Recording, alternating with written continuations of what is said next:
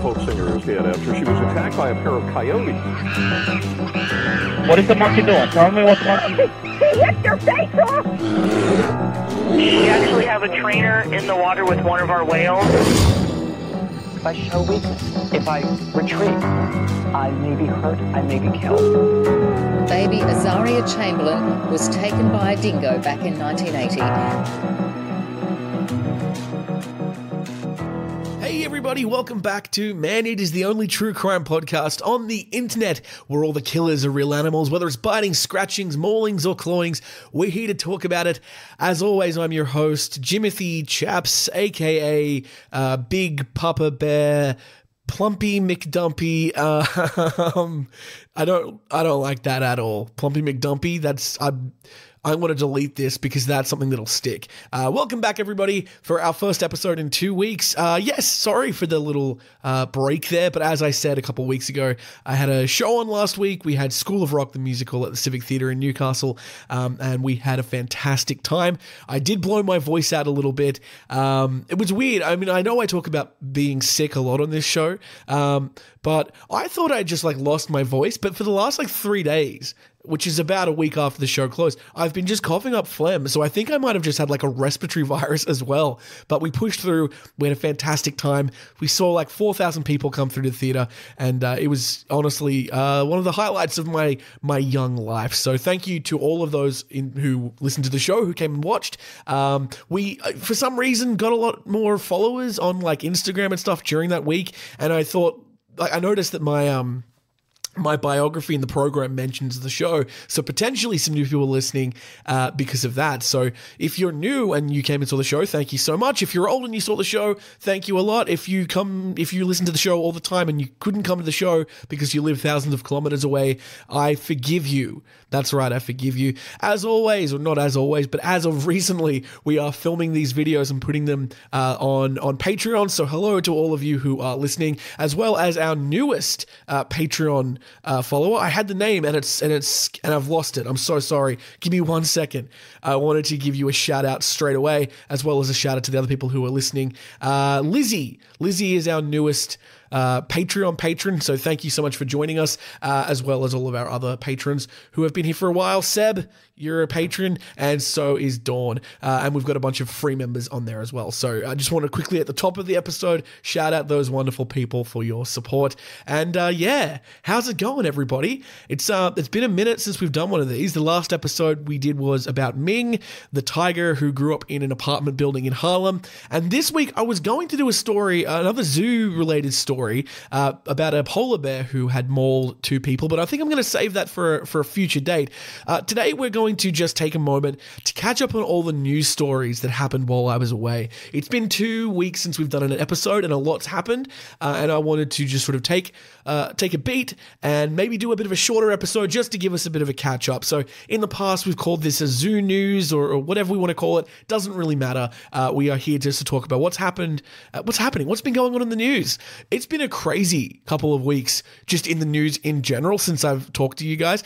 Dude, Trump got shot. I think maybe that was the day I recorded the last episode, but Trump got shot, and then Biden just left the race, and then a bunch of other stuff has been going on in Paris.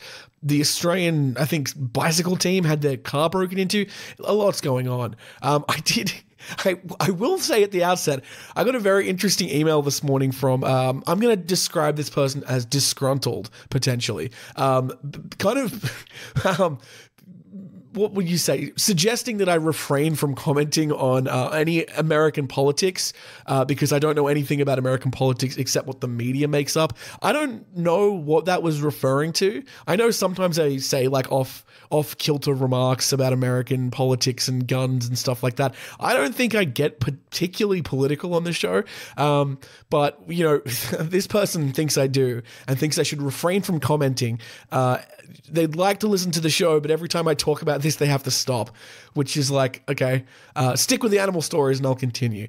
I'm not going to do that. I'm going to keep doing whatever I want to do, and you can listen if you want to, or you can go and watch Fox News or Alex Jones or Tucker Carlson or whatever you want to listen to, but I'm going to do whatever I want to do. And if you want to join, you can. That's great, but I would just recommend that if you can't hear other opinions or opinions that differ from your own, I would probably just say that you're going to need to learn how to do that, because that's what the world is people with different opinions. So yeah, plus, I'm not American. I don't live there. I don't talk about it a lot. I think I'm pretty well informed when it comes to American politics, like more than the average Australian. And also, like, this thing about not knowing anything except what the media makes up. Like, I don't listen to your media. Like, I live in a different country, and our media is actually it's not the best, pretty balanced Australian media. So I can get a fairly balanced picture of what's happening over there and make up my own conclusions. Yeah. Not a political podcast at all, but I'm not going to refrain from talking about things because it makes you uncomfortable. So sorry, but you are right. Let's stick with some animal stories so that you can continue. Let's do that. All right, jumping into the news. What is this headline? Nothing to do with Biden. Excellent. Okay, a 72-year-old man has been hospitalized after a killing grizzly bear that attacked him while picking berries. This man was picking berries and was attacked by a bear. And he was 72 at the time. That's old. Okay.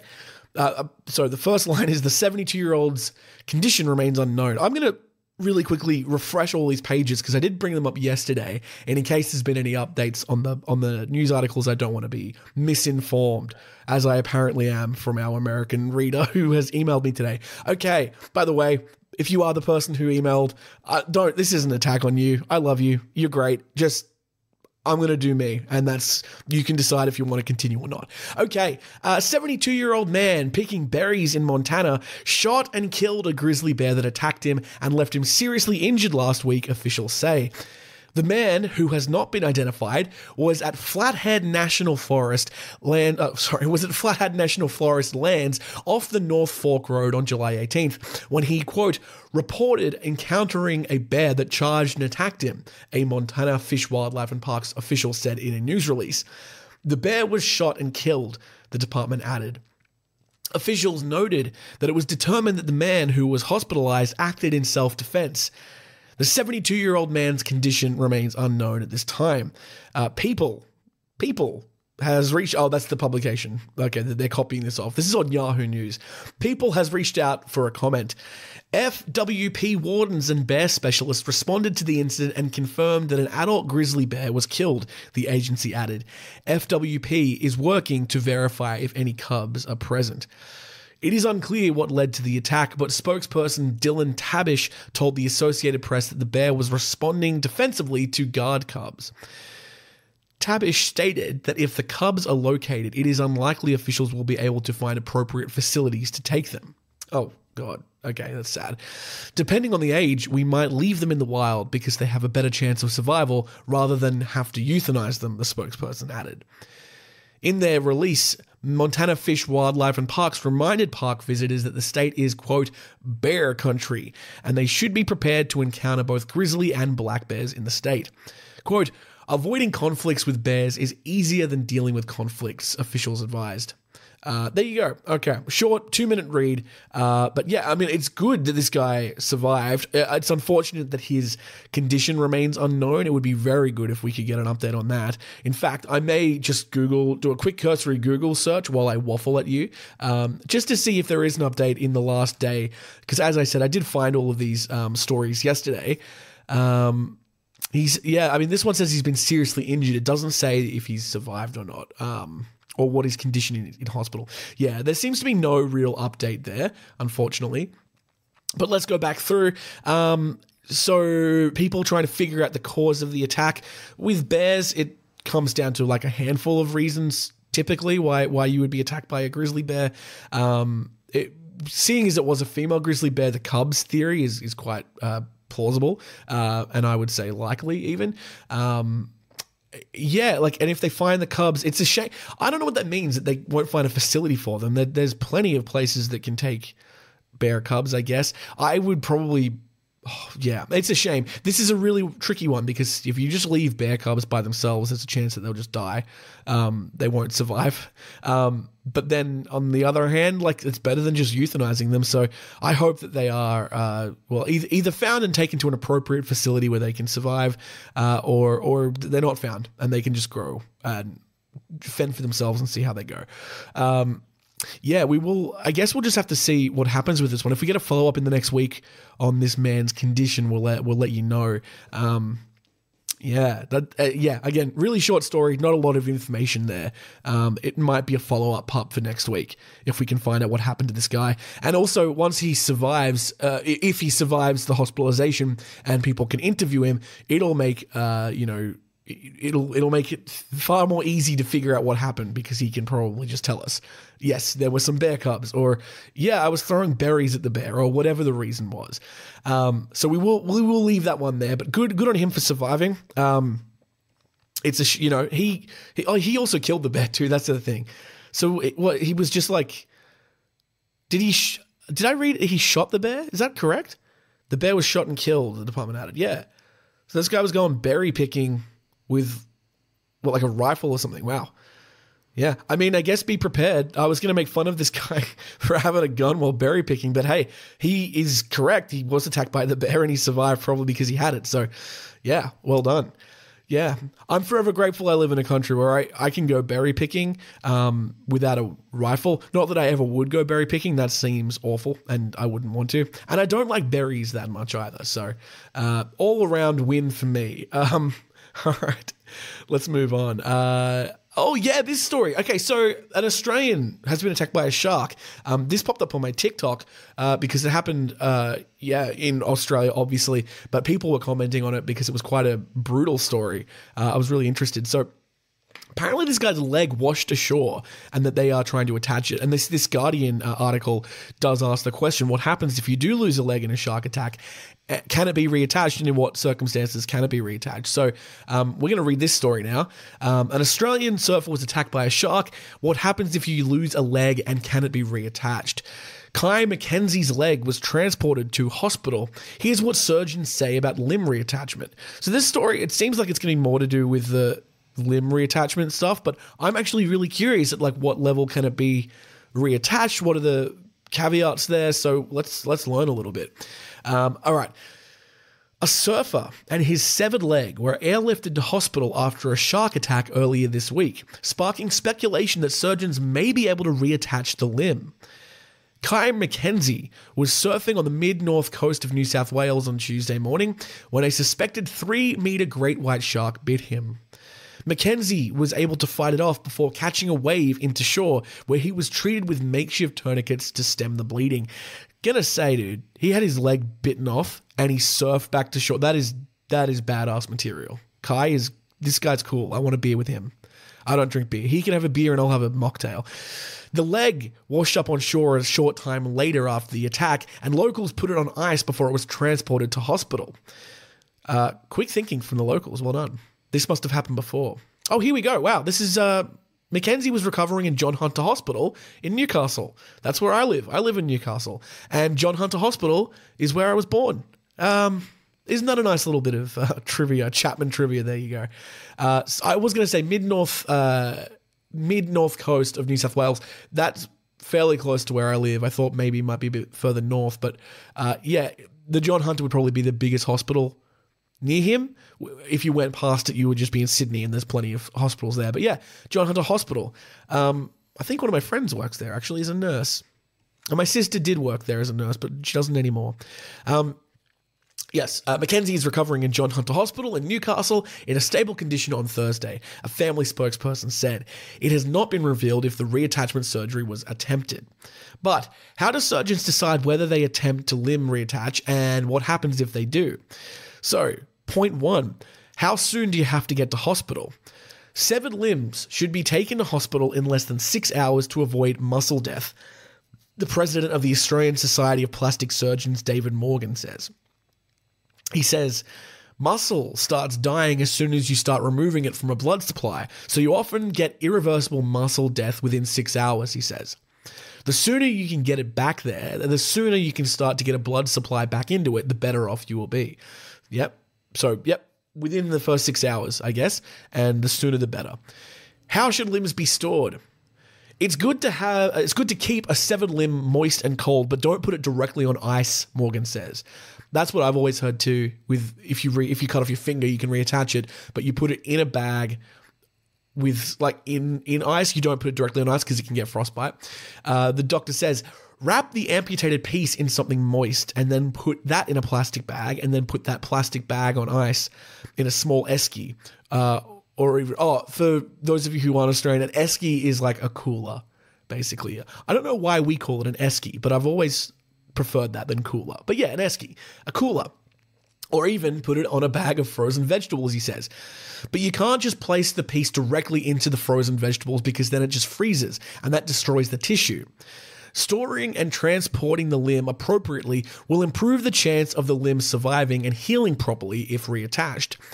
If it has been 24 hours and carried out of the deep forest and not stored properly, then you wouldn't even attempt it because it's just not going to work, Morgan says. So, point 3, can all severed limbs be attached? Now, even if the patient gets straight to a hospital and the limb has been stored appropriately, doctors may decide the limb is too damaged to be useful. Surgeons can keep the limb alive and reattach it correctly, but it is not certain whether the limb is capable of recovering and functioning normally. That's a very difficult thing to predict because you can do a perfect nerve repair, but the nerve may not always recover. So some of this is a bit of an educated guess, Dr. Morgan says. A leg with nerves completely severed may be completely numb forever, and that's not really a functional limb if you can't really feel your foot at all.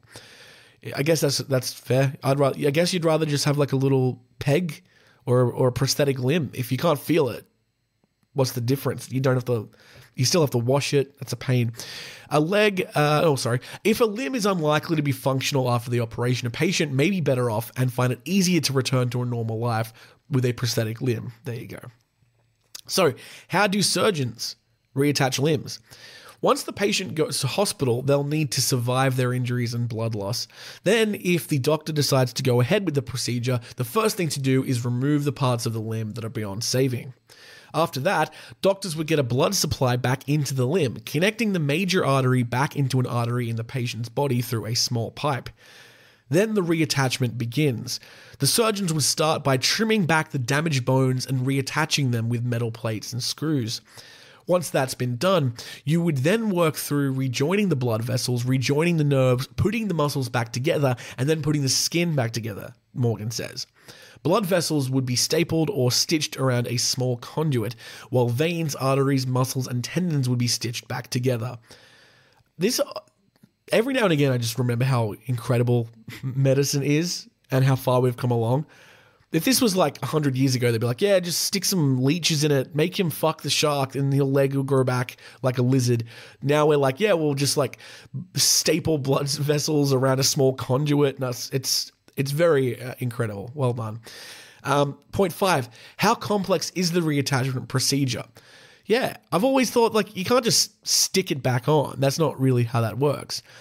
While all plastic surgeons are trained in the microsurgery skills required for a reattachment, the procedure is, quote, among the most challenging things that we do, Morgan says.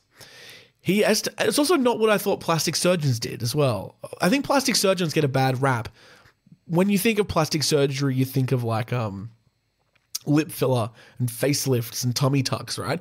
But I guess plastic surgery is more of a noble, now that I think about it, it's quite a noble profession because it's like, those are all like, elective cosmetic procedures, but there's also like plastic surgery comes in handy when people have like really bad injuries to their face or the rest of their body, like burns. They do their best to make your face as close to normal as they can. Excuse me for that gross cough. And yeah, I guess limb reattachment surgery is also a thing that they do, which I'd never really thought of. I thought that was just like another surgeon would do that, but there you go. Morgan estimates that a reattachment operation could typically take 10 hours or as many as 24 hours depending on the circumstances. Surgeons from multiple specialities are needed to cooperate on the different parts of the limb, and the reattachment process is slow and difficult. Quote, there's no fancy laser that will blend things together, Morgan says. It's all very much hand-eye coordination under the operating microscope to put it all together, which is why it takes so long. The reattachment process can be made more difficult depending on the type of surgery or injury, Morgan says. A very clean, sharp cut will be much easier to put together than something that's got a lot more crush or a broader zone of tearing, he says. Furthermore, the process of trimming and cutting out the injured bone and tissue means the reattached limb could be shorter than it was before. Oh yeah, that's awkward. You often end up shortening the limb a little bit because all the tissue in that injury zone is not useful. So that limb ends up being shorter than the other one, even if it is successful. Yeah, I imagine that with a shark attack, like that is a more of a crushing and a ripping injury than if you just lightsabered your leg off. So yeah, and I hadn't thought about that. Like you would have to remove quite amount of tissue and bone. So yeah, you end up walking around on a shorter leg. I wonder if that's what's going to happen to Kai. Interesting. Point 6, the question is, what happens after the limb attachment procedure? Limb reattachments need to be monitored closely at first to ensure their connections keep working and they don't develop any infections. Like a plumbing joint, it can leak or it can block, and occasionally you need to take those people back into the operating room to fix one of those problems, Morgan says. Once the wound has healed, patients will need to start rehabilitation, including moving the limb joints with their hands, as they won't be able to actively move the limb itself until the nerves recover. You don't want them to stiffen up, so they go through the process of passive rehabilitation, just to keep things supple, Morgan says.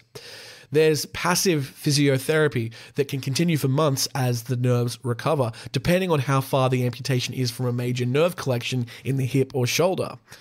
A nerve will recover at 1 millimeter a day once it starts to recover. That's cool. So, if you've got an amputation at the mid-thigh, it might be 6 months before you get something in your foot. A finger or toe reattachment at the knuckle will recover function more quickly. Do reattached limbs work? That's point 7. The vast majority of reattached limbs will stay alive and have some level of function, but they may not return to the way they worked before the amputation. Morgan points to increased use of hand and arm transplants in recent years, many of which are technically successful, but many of which give people improved function, but they're not working like a normal hand. As with the pace of healing, amputations closer to the shoulder or hip will likely be less likely to recover. The closer to the shoulder or hip you get, then the more significant the damage is, and the longer it will take to recover, and the less likely it will be to recover. Okay, so if you want to get your leg cut off, you want to go as low as you can, I guess. People with reattached limbs that don't successfully recover may opt for an elective amputation and the attachment of a prosthetic limb. Jesus, this is getting dark. How common is it for a limb reattachment? Reattachment of fully amputated arms and legs is not common, Morgan says. You're probably not doing more than a handful a year at a major trauma center. Surgeons more regularly attach or repair limbs that have been mangled but remain attached to the bodies. We do get a lot of pretty significant lower legs in car accidents and motorbike accidents, Morgan says. The whole thought process of can we save it, should we save it, is practiced in major trauma centers every week. Well, there you go. That was a really insightful, interesting article about something we don't talk about a lot, which is the rehabilitation after an animal attack. Kai, I wonder if there is a more... Yeah, I'll see if I can click a link to find a more in-depth story of what happened to Kai. Okay. Here we go. Let's read this. Okay. So we already know what happened, but we'll go back and maybe get some more information. The severed leg of a surfer has been retrieved after it washed up on a beach after a shark attack off the mid-north coast in New South Wales.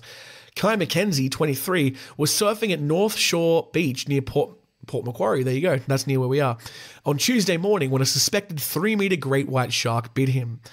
Mackenzie was able to fight it off before catching a wave into shore while onlookers and an off-duty police officer treated him with a makeshift tourniquet to stem the bleeding. Though his leg was severed, it washed up on shore a short time later after the attack, and locals put it on ice. Mackenzie and the leg were both airlifted to hospital amid hopes that surgeons might be able to reattach the severed limb. It has not been revealed if the surgery was successful, and as we read in the other article, it's not even revealed if the surgery was attempted. We don't know that yet. After assessing photographs of the injuries, New South Wales government shark biologists believe a 3-meter great white shark was involved in the attack and inflicted severe injuries to the surfer's right leg. New South Wales Ambulance Service Hastings South acting duty manager Kieran Mowbray said Mackenzie was recovering in hospital in a serious but stable condition. Mowbray said a quick-thinking off-duty officer saw the incident unfold and rushed to help. He used the lead of a dog as a tourniquet to wrap around the young man's leg and essentially saved his life until the paramedics got there. Mackenzie was taken to Port Macquarie Base Hospital and later transported to John Hunter Hospital in Newcastle on Tuesday afternoon. He was quite calm and able to talk to us. He was completely worth it. He was completely with it. He's a really brave and courageous young man, Mowbray said. Mackenzie, who is a sponsored surfer, has only recently returned to the water after a significant neck injury.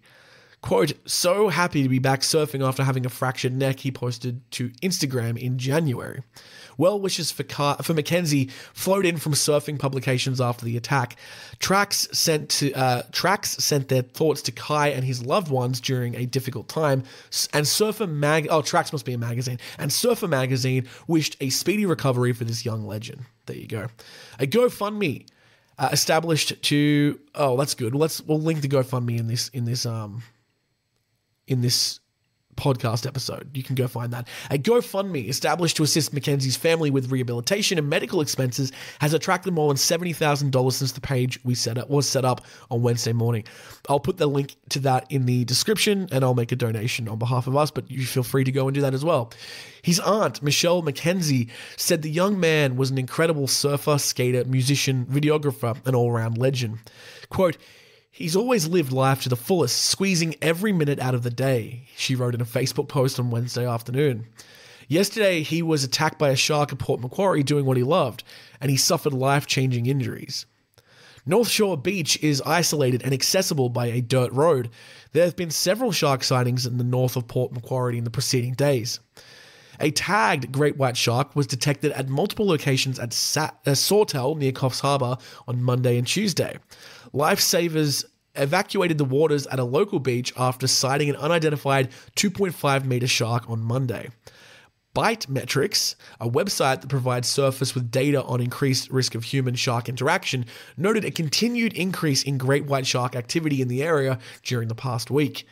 The incident came after an attack on a 44-year-old surfer, Toby Begg, by a great white shark on Lighthouse Beach, south of Port Macquarie last year.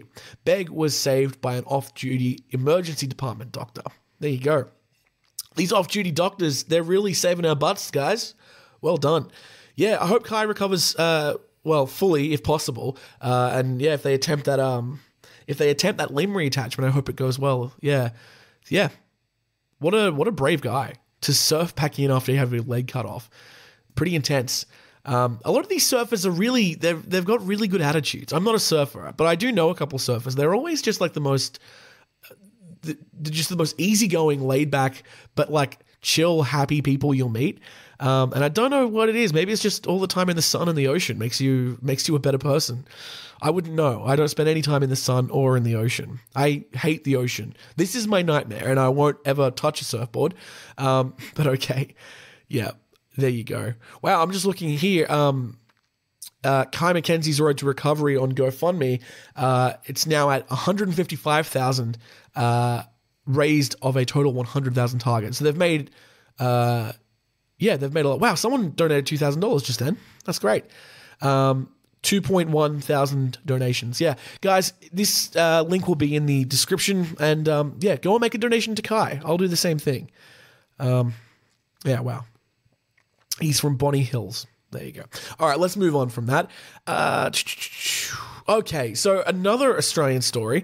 The remains of a 12-year-old girl have been found after being attacked and taken by a crocodile. So this incident occurred in a remote town called Palumpa in Australia. I've never heard of Palumpa, but I'm going to guess it's in either Far North Queensland or in the Northern Territory.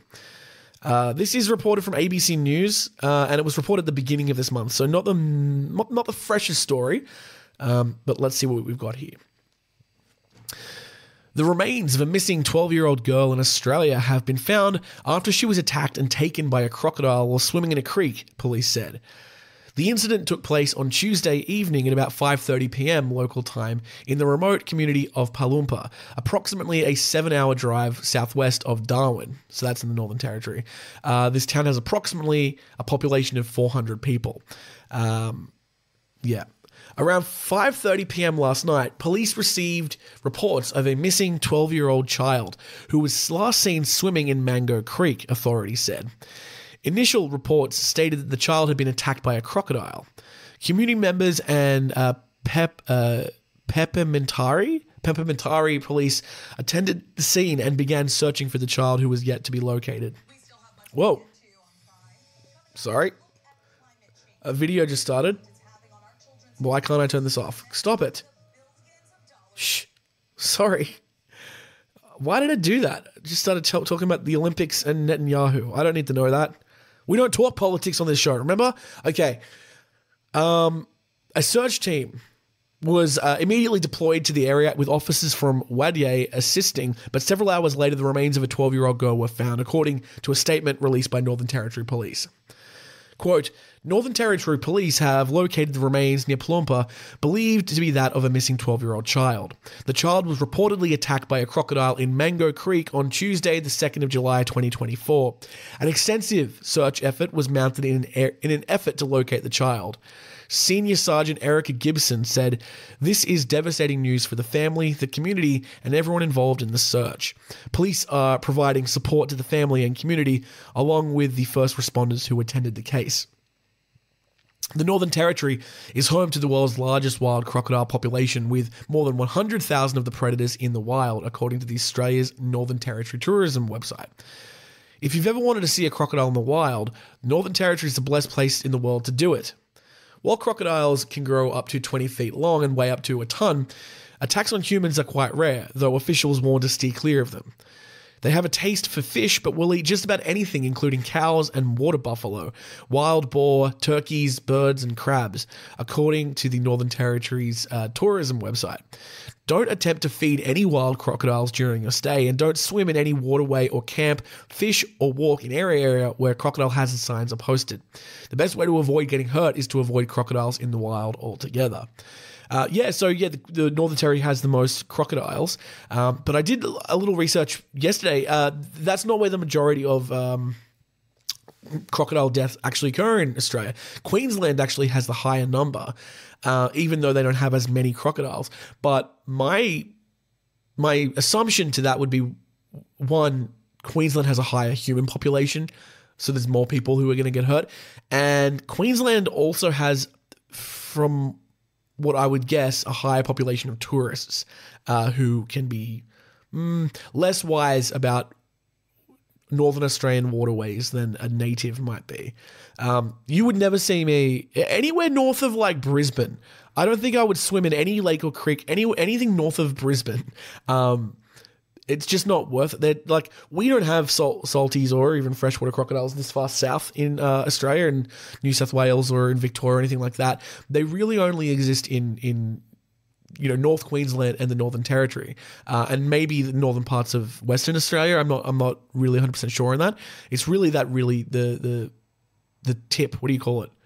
Not the Great Australian Bight, the Cape York Peninsula, and down from there. Yeah, it's really sad, and it's. I mean, 12 years old. That family would just be so devastated that it's happened. It occurred in a remote town, so my thought was not initially like that it would be a tourist, but potentially an Indigenous population. Although Indigenous people are typically wiser when it comes to native animals, including crocodiles, and like not swimming where they potentially could be. So I don't know. At this point, I'm just speculating, and I don't know. But yeah, it is quite an upsetting story. And I probably should have mentioned that there was the death of a child here, so I do apologize. But I feel like we're beyond that because I've already read the story. All right, let's talk about something a little bit more lighthearted.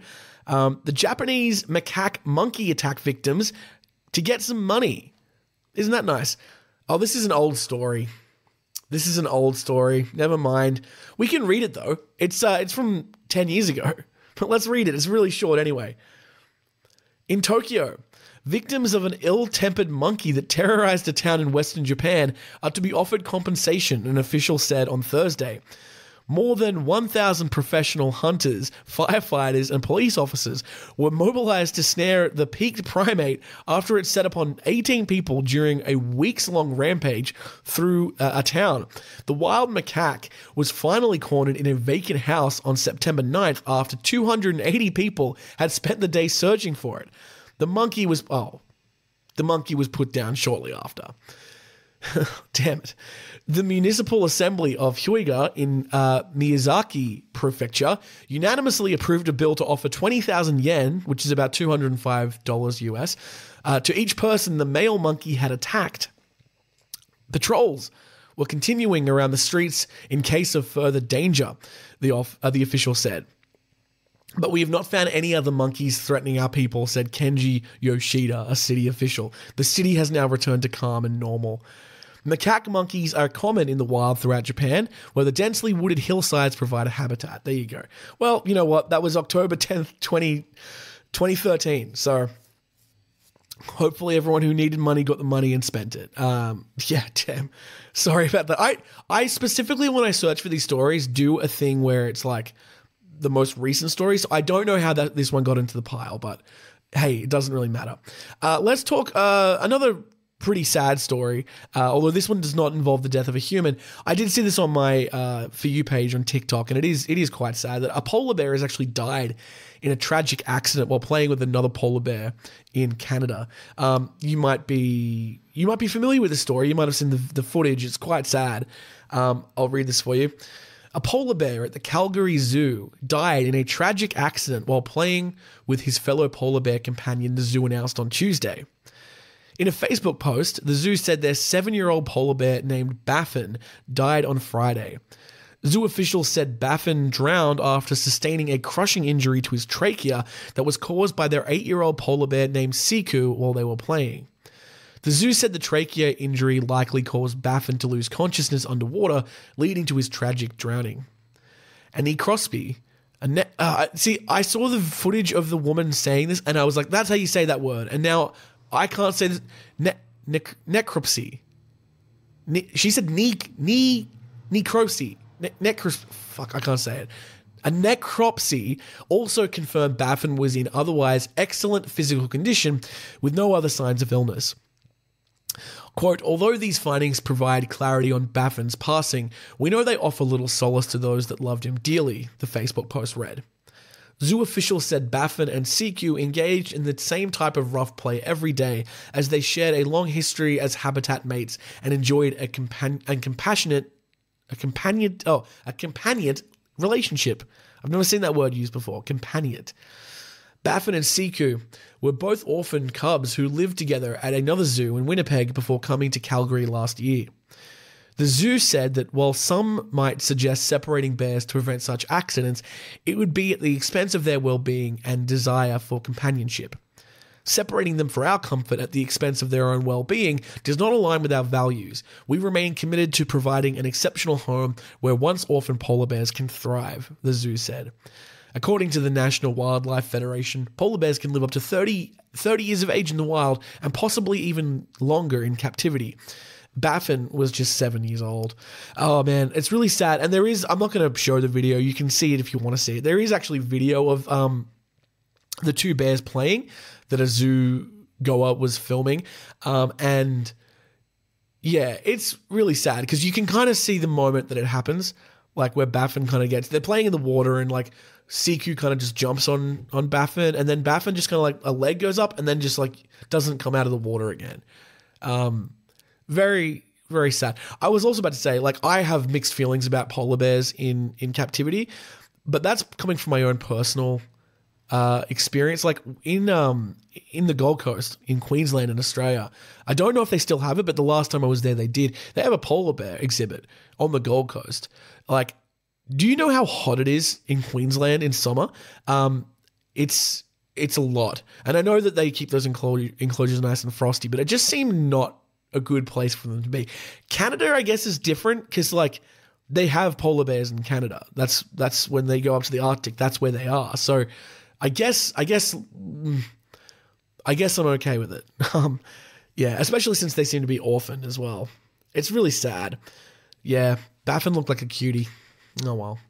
Okay, we've got a couple more stories, which they're both horrible. So, and they both involve dogs. So, let's do a little vibe check to see what we'd like to do first. So, the first one is more of a dickhead of a day kind of story. It's a woman who's gone to jail for animal cruelty after bashing a dog. Bashing is an Australian word for beating, I guess you would say.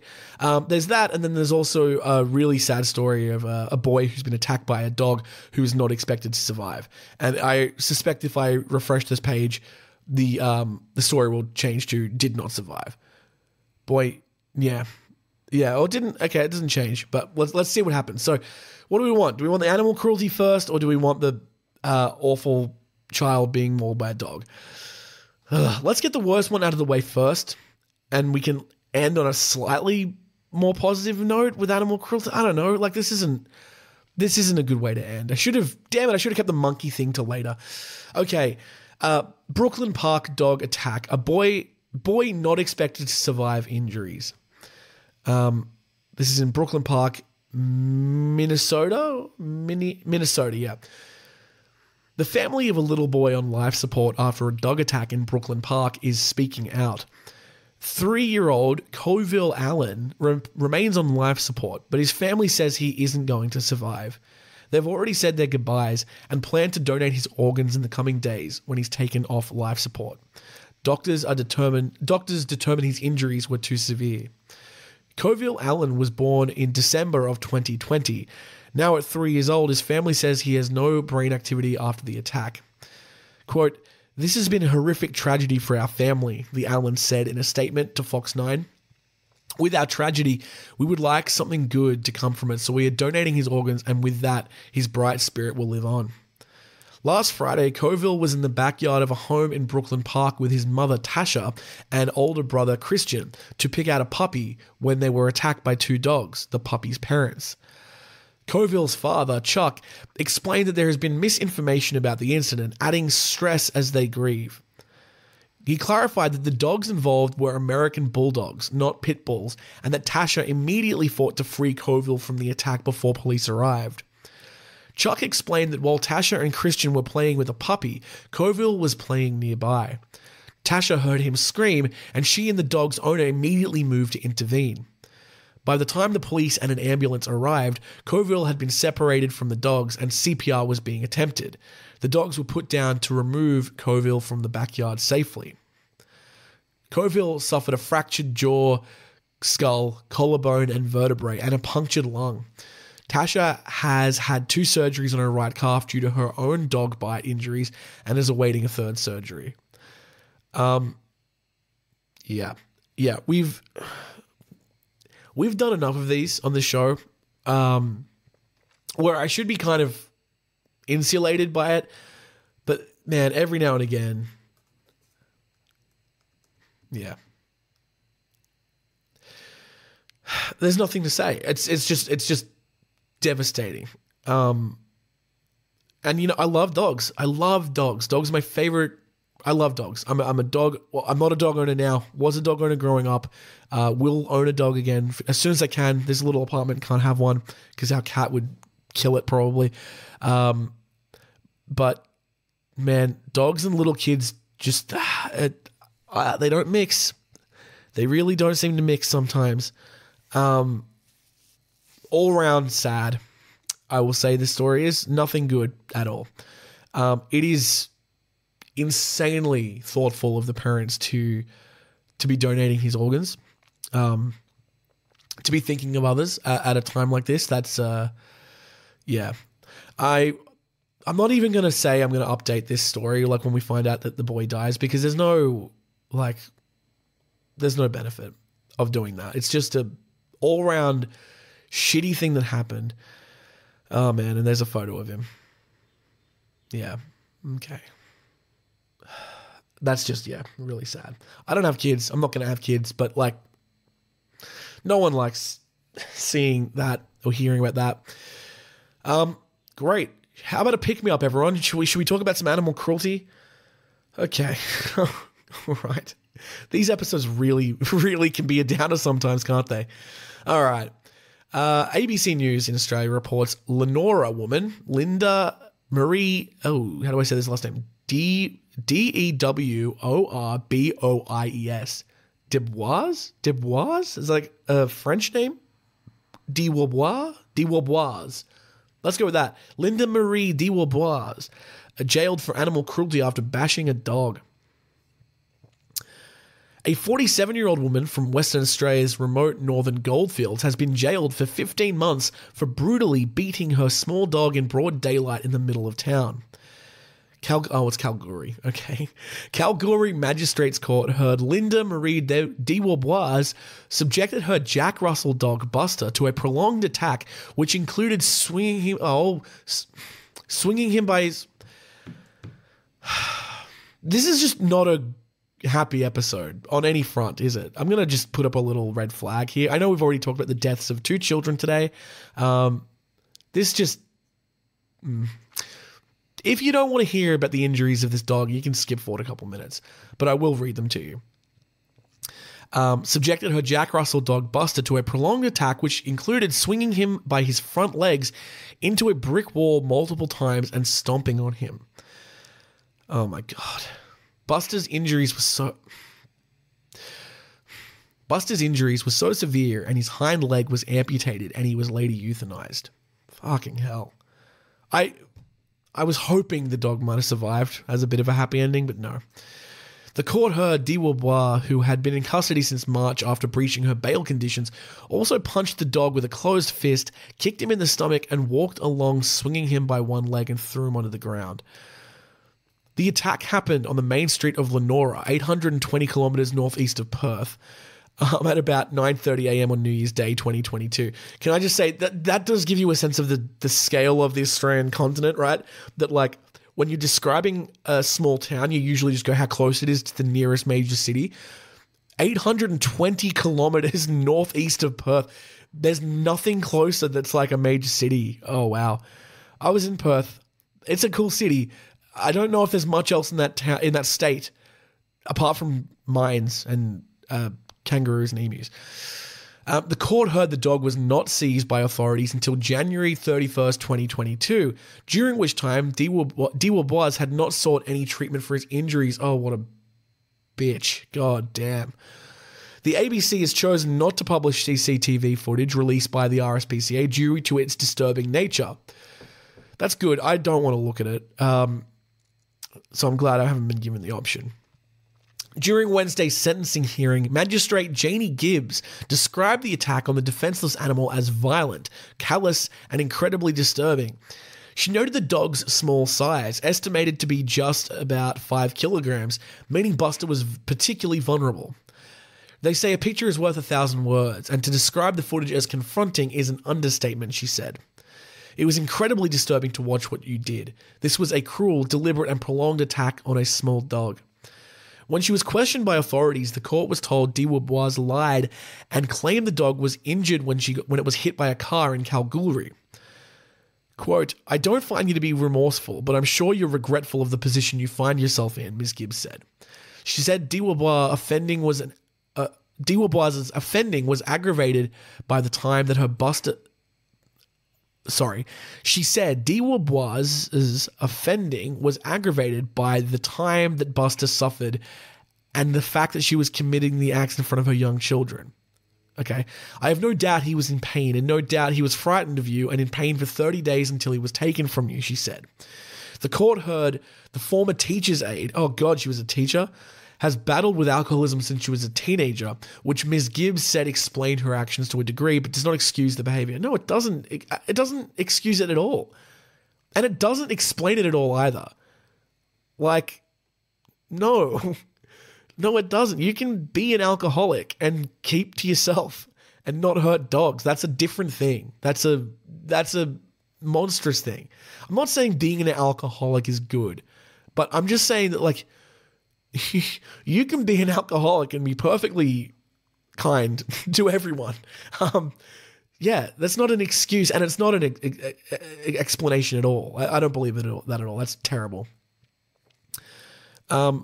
Okay, no remorse, says the prosecutor. DeWilbois was facing up to 5 years in jail and a $50,000 fine. It's a shame she didn't get the maximum. That's crazy. She got 15 months. Prosecutor Ian Weldon told the court there was an overwhelming case for imprisonment, arguing against any suspension of the sentence. He referred last year's case of a Perth woman who was jailed for 10 months for animal cruelty for throwing her dog off a 2-story car park. What's going on in Western Australia, guys? Jesus. Mr. Weldon said DeWilbois had shown serious and deliberate cruelty, and she was not fit to care for animals again.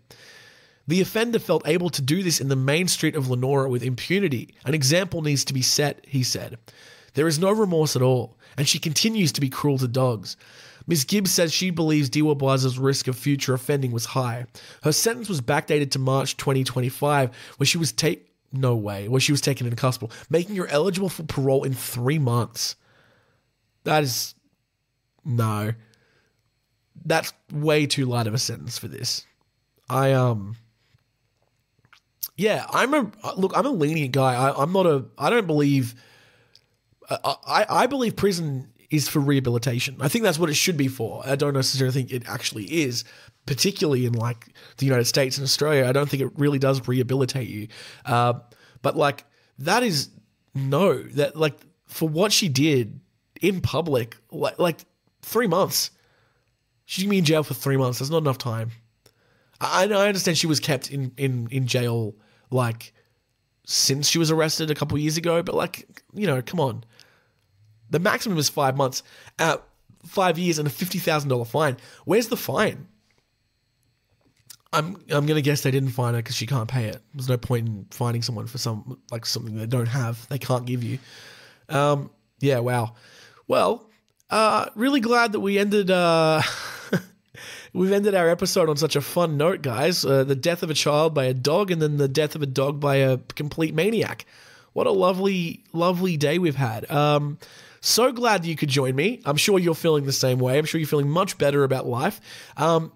Let's look up some jokes to try and make things feel a little better. Funny jokes. What happens if I Google funny jokes? I'm sure that they'll be very tame. Let's have a look. Ooh, 130 hilariously corny jokes that'll make you laugh. I'm going to say about animals just so that we can keep things relevant, as our writer at the beginning of the episode wants me to do. Keep things animal related, please. Here we go. A big list of animal jokes. Let's make ourselves feel a little better. Oh, wow. There's like, okay. What do you call a sleeping bull? A bulldozer. That's good. How do you fit more pigs on your farm? You build a sty scraper. It's because they live in sties. What did the farmer call the cow that had no milk? An udder failure.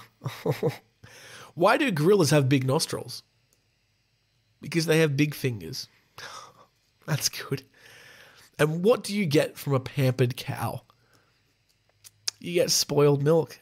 Oh. Well, I don't know about you, but I'm in a tremendously better mood after that. Thank you for that. Ducksters.com/jokes/animals.php. That is going to do it for our episode, everybody. Thank you so much for joining me. That sounded really sarcastic. Thank you so much for joining me. Thank you so much for joining me. It's been a great time.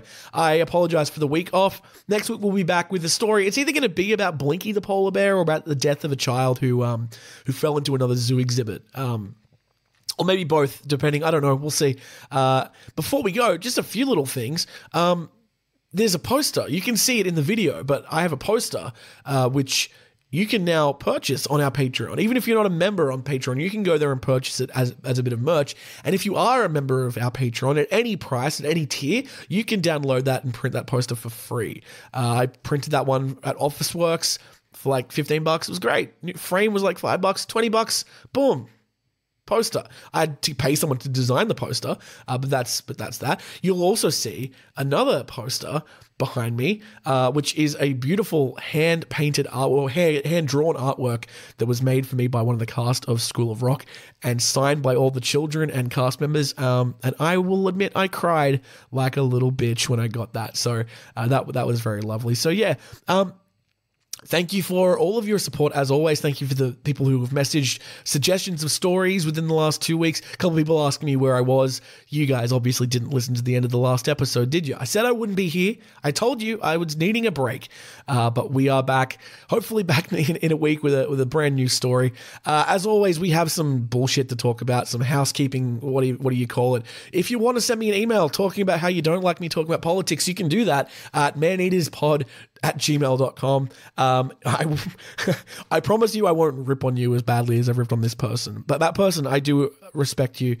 Please respect me. Okay, the website, www.maneaterspod.com. You can check that out for merchandise and all the other stuff. patreon.com/maneaters. We have all of these video recorded episodes going up, as well as a special little series that's going to start coming out. So for those of you who maybe don't know, I acted in a web series about 10 years ago. That was a cute little Australian thing that we did with some friends on a budget of about 10 grand per season. It was one of my introductions to the world of acting and YouTube and all that kind of stuff. So I'm going to be rewatching that web series episode by episode and sort of like giving live commentary and reviewing it. And I might have some guests come in and do it with me as well.